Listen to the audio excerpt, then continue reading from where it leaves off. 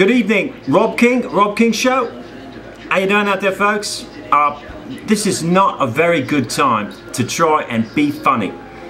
And I've been through this situation before where the world situation was not good, and it's my job to be topical and comedic, and I'm sure there'll be more times like this in the future, but right now I just want to get a little bit out there on some of the latest on the BP oil leak. And I've got a report from New Orleans that residents there have come up with their own solution to the BP Gulf oil leak.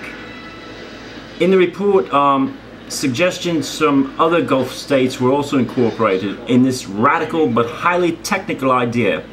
Resident leader Sebastian Villeneuve says that by stuffing BP executives into the toxic oil spilling pipe at a precise speed and with acute volume and just the right je ne sais quoi, they believe this leak will stop the leak.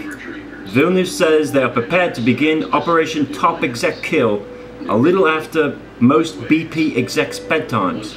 I don't know how they're able to figure that out, as this will ensure probability of not running out and having to stop unexpectedly, as was the case in BP execs' Top Kill project plan, which was used last week and failed miserably.